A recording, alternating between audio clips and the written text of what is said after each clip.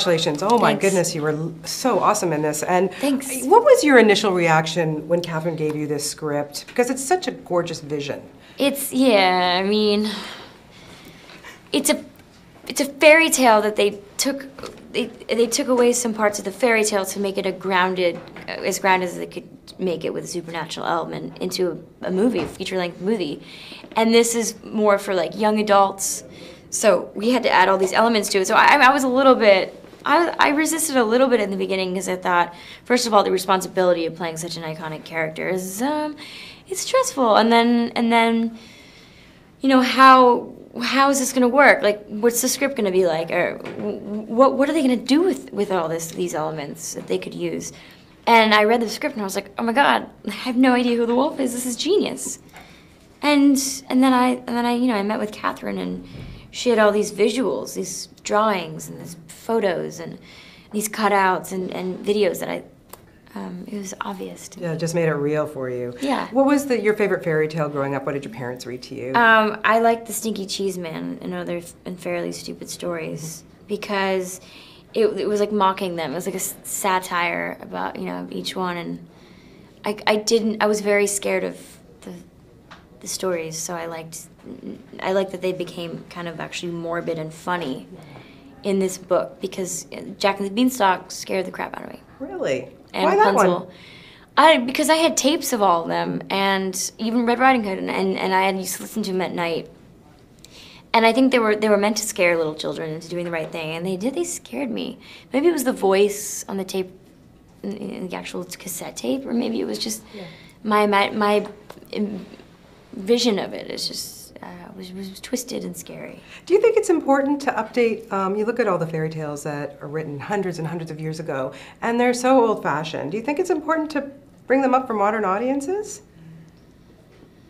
In a way, yeah. You can always do a coming-of-age thing with it because it's always about this young damsel. For the most part, I mean, Jack and the Beanstalk. They're the young somebody, and that's usually pretty young, dealing with these crazy circumstances and learning lessons through, you know, along the way. And the lessons are pretty big and pretty obvious. So it's hard. I mean, I think it's a good idea that people are bringing them to the big screen. Mm-hmm. And I think the reason we all know these fairy tales, no matter how old we are, where we're from, is because there's just something about them that it's like a fairy tale. It's like I don't know, it's just some kind of dreamlike world, and we have such incredible imaginations as kids that we connect to these. Exactly. What was your first reaction when you saw yourself in that beautiful cloak? I thought, boy, my nose looks big.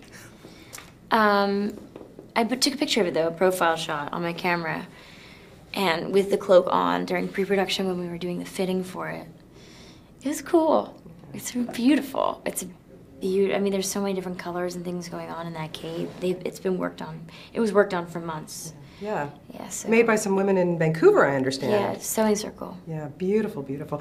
What is it, Amanda, about Catherine Hardwicke? Why does she get you young actors? She just gets it. I think that she's a youngster herself in many ways. Her spirit is young.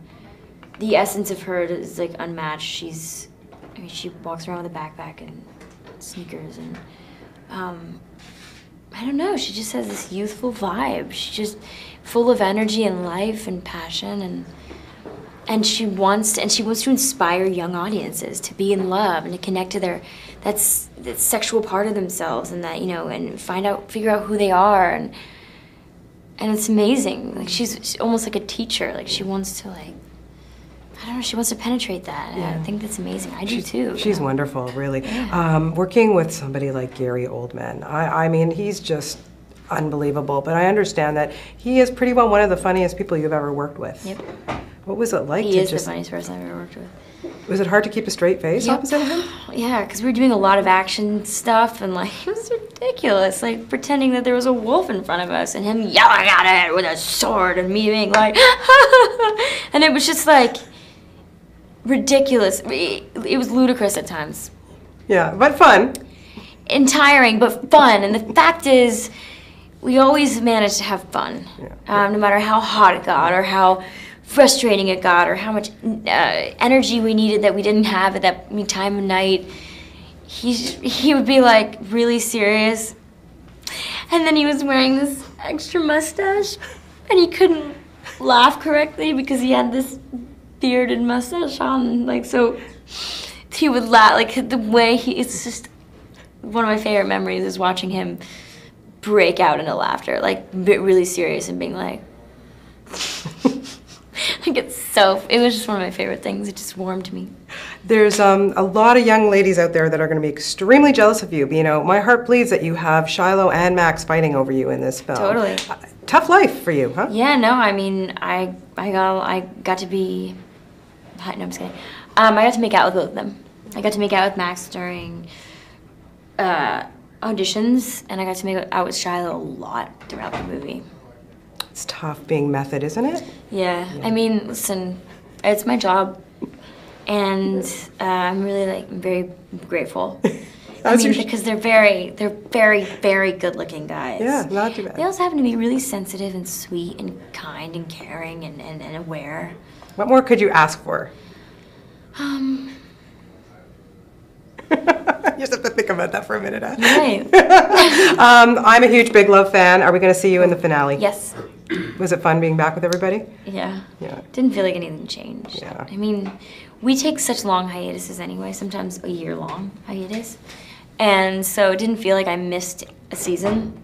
It just felt like we were starting over again. Yeah. Except everyone was melancholy. Yeah, it's sad. It's sad. It's a long time that show was on. It was great. And now you're working with Justin Timberlake, and I have to ask you, and I tell you this every time I talk to you, that I'm a huge fan of your voice. I want you to put out a CD. And you've let this music thing kind of slip and slide. I'm not a happy Tonight, I will be in the recording studio.